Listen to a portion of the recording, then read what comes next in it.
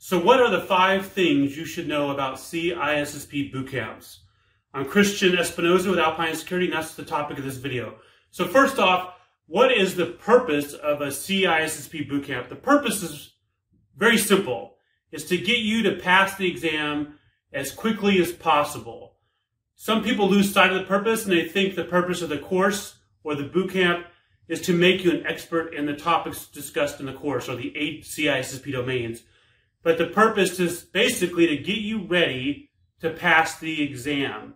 This doesn't mean you just go over brain dumps, but it means you don't have time to go into great levels of detail on specific topics such as cryptography or software development, etc. You have enough time to go over the level of detail you need for the exam, because the exam is really a mile wide and an inch deep, as they say. So again, the purpose of the boot camp is to get you ready to pass the exam. Something else I want to mention, when you take a CISSP boot camp, you sort of temporarily have to suspend reality. The reason I mention that is because a lot of the stuff on the exam may not match up with the way you're used to doing things in your work environment. And it may not match up at all with how things work operationally or in the real world. But you have to suspend your belief about reality and sort of take in the ISE squared Kool-Aid, or drink the Kool-Aid as they say, until you pass the exam. Otherwise, you're constantly going to be getting questions wrong because you haven't adapted the ISE squared perspective on certain topics. So there's no point in arguing about that. Just drink the Kool-Aid, accept the way ISE squared wants you to learn something, pass the exam, and then you can go on and forget about that and do it the real way later on. The second item about boot camps, the second thing you should know, is a boot camp is designed to give you an immersive experience. That's why they call it a boot camp. You're supposed to be immersed in the CISSP information. So typically, when you go to boot camp, it is from 8 in the morning till 5 at night or somewhere in those windows. And afterwards, the idea is you should be studying each night, not just going on doing something else. You should be focused as much as you can on the material and immersed in the material. Again, the purpose is to help you pass the exam.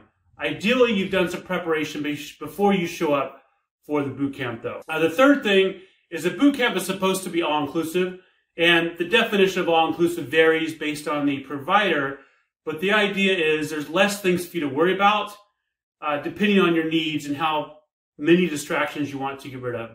Some boot camps provide the hotel for you, maybe a shuttle to the facility, maybe even lunch, snacks, maybe even dinner, etc. But the idea is you have less things to worry about so you can focus on the exam. Depending on your budget and how many distractions you want to eliminate can determine what type of all-inclusive experience you encounter. The fourth thing is Informationpacked. So the CISSP bootcamp is a lot of information. A lot of people say it's like drinking from a fire hose. There are 8 domains. It's very broad, not very deep. It's a lot of stuff at a surface level.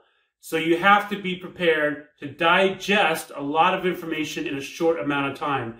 That's why if you have trouble digesting information very quickly, I recommend you do some preparation, some study before you sit through a CISSP bootcamp. That way, it's more of a refresher, not brand new information you're trying to absorb in a week's period of time.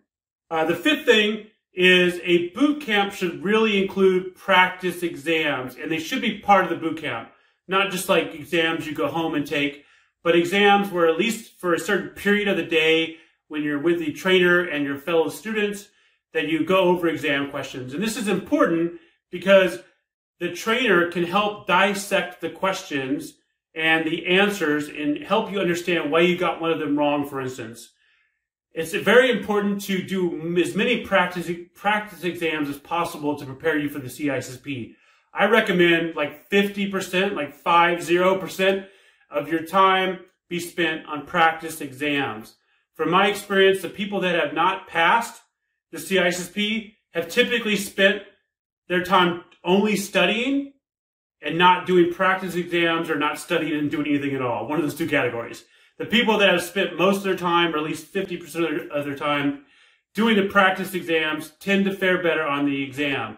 It's important to understand how questions are asked on the exam, because the CISSP exam, they may give you a scenario. You have to dissect the scenario, figure out what they're really asking, eliminate the distracting answers, and then maybe focus on the best two, and then be able to isolate it to one answer. And one of the other challenges people have on the exam is that the answers are often like choose the best answer. So technically, 2 or 3 of the answers may be correct, so you have to choose the best answer. So it's important to get used to seeing those sort of questions and get used to eliminating the distractions, etc. So 50% of your time should be spent on practice exams, and that should be part of the boot camp. So just a quick review. The boot camp's purpose, number one, this is the first topic we talked about, is to prepare you for the exam, not to make you an expert on the material. It's also to get you ready for the exam as quickly as possible. So drink the ISC squared Kool-Aid, prepare for the exam, pass the exam. Number 2 is supposed to be immersive.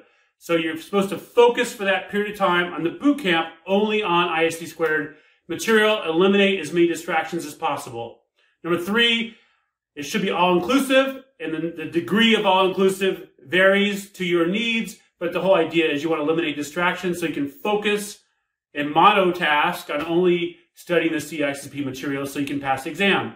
4, it's information-packed, a lot of information, you have to digest it very quickly, drinking from a fire hose, do some preparation before you show up, and be prepared for long days. So you sit through the class during the day, at night you go home and study every single night and do practice exams. It's not like a 9 to 5 sort of thing. It's a boot camp. And the 5th thing is practice exams. Make sure you do many practice exams. And when you're selecting a boot camp, make sure they cover during the day at least some practice questions. So therefore you can get some time with the trainer to dissect the questions and the answers. Thanks for watching. Best of luck on the CISSP exam. Best of luck choosing the CISSP bootcamp. If you have any questions or comments, you can leave them beneath the video. Please subscribe to our channel as well. And if you're interested in taking one of Alpine Security's boot camps, I'll put the link beneath the video to our CISSP bootcamp. Thanks. Have a great one.